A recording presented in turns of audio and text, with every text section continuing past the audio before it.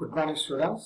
Today we are going to see the module number 3 of unit number 2. So ரெண்டாவது unit வந்து compounding of plastics.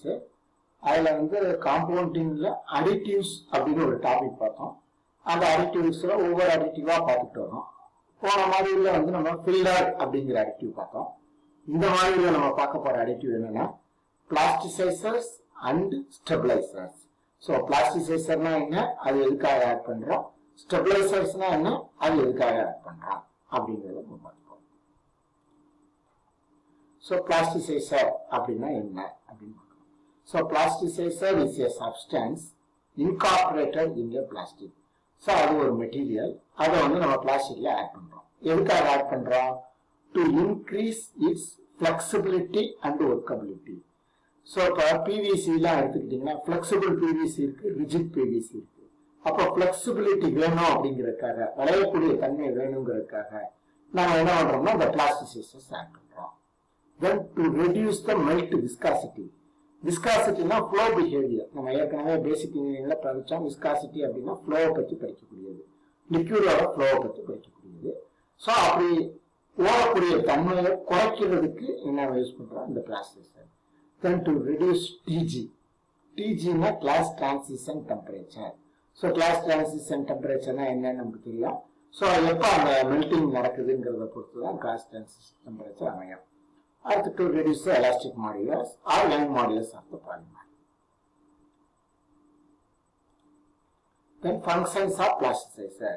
இதோட வேலை என்ன நடக்கும் அப்படினு பார்த்தோம்னா, it increases the flexibility of the plastics, imparts flame proofness.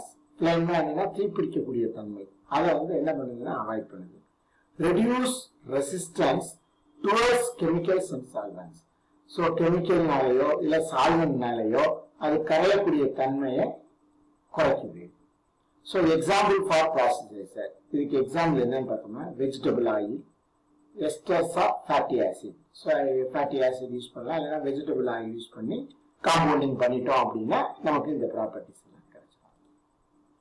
Then requirement of plasticizer. ஒரு plasticizer எப்படி இருக்கணும் அப்படிங்கறத பார்க்கணும். It must be effective as a plasticizer. So அது கரெக்டா அதோட வேலையை பார்க்கணும். It must be a permanent-ஆ இருக்கணும். It should be stable and inert.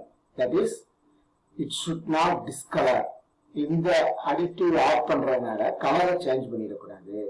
அதே சமயத்துல it should be not toxic அப்படின்னா விஷத்தன்மை இல்லாம இருக்கணும். and colorless. இது ஒரு கலரை கொடுத்துடக்கூடாது. It must confer special required properties like flame resistance, low temperature, flexibility. இதெல்லாம் கொடுக்கக்கூடியதா இருக்கணும். இதெல்லாம் மேல it must be cheap. விலை கம்மியா இருக்கணும். அது ரொம்ப ரொம்ப முக்கியமானது. So requirement of classification. So எப்படி இதை வகைப்படுத்துறோம் அப்படின்னு பார்த்தோம்னா, plasticizer are classified into 3 types. First one is the usage. அதோட உபயோகப்பாடு. Compatibility with resin. Compatibility mix ஆகுது. ரெசினோட எப்படி சேருது? Then molecule structure. Molecule structure பொறுத்து இது வந்து 3 வகையா பிரிக்கலாம். ஒவ்வொன்றா பார்ப்போம். So first one usage. Usageனா என்ன பர்பஸ்க்காக நம்ம யூஸ் பண்ண போறோம் அப்படின்னு. So general purpose usage, special purpose. So name itself says general எதுக்கு தேவைப்படுது அப்படிங்கிறது. So usually in large volume.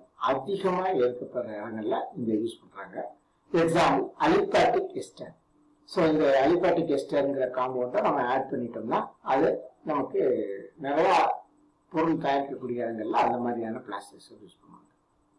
Then special purpose. ஏதோ ஒரு பர்டிகுலர் அப்ளிகேஷனுக்காக நம்ம தயாரிக்கக்கூடிய பொருளா இருந்துச்சுன்னா அது ஸ்பெஷல் பர்பஸ் பிளாஸ்டிசைசர். ஸோ இங்க வந்து for example used for specific purpose, fire safety, ஃபயர்ல இருந்து ப்ரிவென்ட் பண்றக்கூடிய பொருளா இருந்துச்சுன்னா. ஸோ எக்ஸாம்பிள் அந்த மாதிரியான இதுக்கு பிளாஸ்டிசைசர் என்னன்னு பார்த்தோம்னா, phosphate plasticiser on புரோமினேட்டட் aliphatic compound.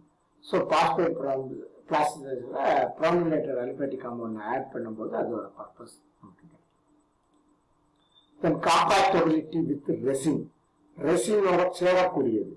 So primary plasticiser இருக்கு, செகண்டரி பிளாஸ்டிசைசர் இருக்கு. ஸோ பிரைமரி அப்படிங்கிறதுக்கு எக்ஸாம்பிள் என்னன்னா TAP அப்படிங்கிறாங்க, ட்ரைஆயில் பாஸ்பேட் அப்படிங்கிறது பிரைமரி பிளாஸ்டிசைசர்.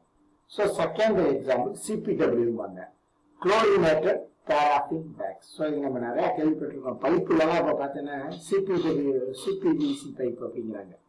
ஸோ அது என்ன அப்படின்னு பார்த்தோம்னா அந்த செகண்டரி பிளாஸ்டிசைசர் குளோரினேட்டட் பேராஃபின் பேக்ஸ். அந்த பைப்பு அதிக வெப்பம் தாங்கக்கூடும், அதில் ஹாட் வாட்டர் நம்ம அனுப்ப முடியும். தென் எக்ஸ்டெண்டர்ங்கிறது அது ஒரு டைப்பு. Example mineral oil. தென் மாலிகுலர் ஸ்ட்ரக்சரை பொறுத்து இதை வந்து ரெண்டு விதமா படிக்கிறாங்க. One is the மோனோமரிக் and another is the polymeric. So மோனோமரிக்னா monomer ஒரு பொருளை வச்சு பண்றது, பாலிமரிக்னா நிறைய பொருளை சேர்க்கிறது. So மோனோமரிக் example TAP and polymeric பாலிஎஸ்டர்ஸ் of adipic acid. So அடுத்தது we are going to see the stabilizer. ஏற்கனவே நம்ம வந்து பிளாஸ்டிசைசர் பார்த்தோம். ஸோ பிளாஸ்டிசைசர்ங்கிற ஃபிளெக்சிபிலிட்டியை கொடுக்கறதுக்கும் ஏதோ ஒரு பர்டிகுலர் ப்ராப்பர்ட்டியை இம்ப்ரூவ் பண்ணி, அதாவது ஃப்ளேம் ரெசிஸ்டர், ஃப்ளேம் தீப்பிடிக்கக்கூடிய தன்மையை தாங்கக்கூடியது, இல்லை அப்படின்னா அதிக வெப்பத்தில் ஒர்க் பண்ண வேண்டியது, அந்த மாதிரி இருக்கு. ஸோ ஸ்டெபிலைசர்னா என்ன அப்படின்னு பார்க்க போகிறோம். So stabilisers R the substances which are added to the plastics. Plastic add பண்றாங்க எதுக்காக? To protect against degradation. So இப்போ வெயிலையோ ஹீட்லையோ அது என்ன ஆகிடக்கூடாது, டீக்ரேட் ஆகிடக்கூடாது. Under the influence of ஹீட்னால and mechanical shear. So mechanical ப்ராப்பர்ட்டியும் அது தாங்குது, தெர்மல் ப்ராப்பர்ட்டியும் அது பாதுகாக்குது. And also touring service. ஏதோ ஒரு பர்பஸ்க்காக அந்த பொருளை உருவாக்கியிருப்போம். அந்த பொருள் வந்து லைட்டு, ஹீட்டு, ஆக்சிடேஷன் இந்த மாதிரியான எஃபெக்ட்ல பண்ணும்போது, இப்போ என்விரான்மெண்ட்ல வைக்கும்போது இதெல்லாம் நடக்கும். ஸோ அதை வந்து அவாய்ட் பண்றதுக்காக we are using stabilizer.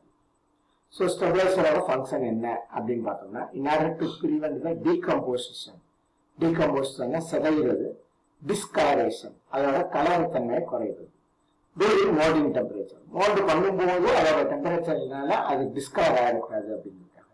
So example, steroids of PP, steroids of lead, calcium, barium, lead silicates, etc. Requirement of stabilizer. ஒரு ஸ்டெபிலைசர் எதுக்காக யூஸ் பண்ண போறோம்? ஸோ இது ஏற்கனவே நம்ம முதல்ல இருந்து பார்த்துக்கிட்டு இருக்கோம். இந்த 7 பாயிண்ட் ரொம்ப முக்கியமான பாயிண்ட். ஸோ அந்த 7 பாயிண்ட்டையும் படிச்சு வச்சுக்கிட்டோம்னா எந்த அடிட்டிவ்க்கு கேட்டாலும் ரிக்குவயர்மெண்ட் இதுதான். There should be efficient in the function. அதோட வேலையெல்லாம் அது கரெக்டாக இருக்கணும். They should be stable under processing condition. So processing condition la correct irukano. They should be stable under service condition. Service condition is stable irukano. Then there should be non-toxic and not impact taste. So vesatanma illama irukano. They should not bleed or bloom. ஏற்கனவே நம்ம bleed na enna bloom na என்னன்னு பார்த்தோம்.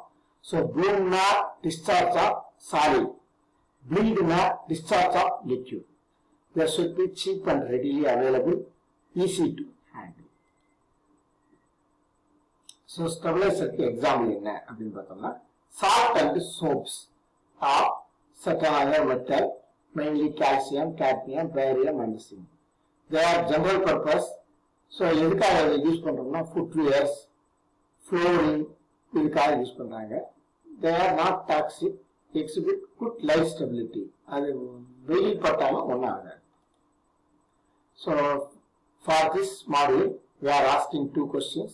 One is how molecular plasticizers are classified, and another one is what are the functions of stabilizer. So இந்த ரெண்டு question நான் கேட்டிருக்கேன். இதுக்குரிய ஆன்சரை you send it to me in the mail address, and also if you are having any doubt, please call me in this number. Thank you students.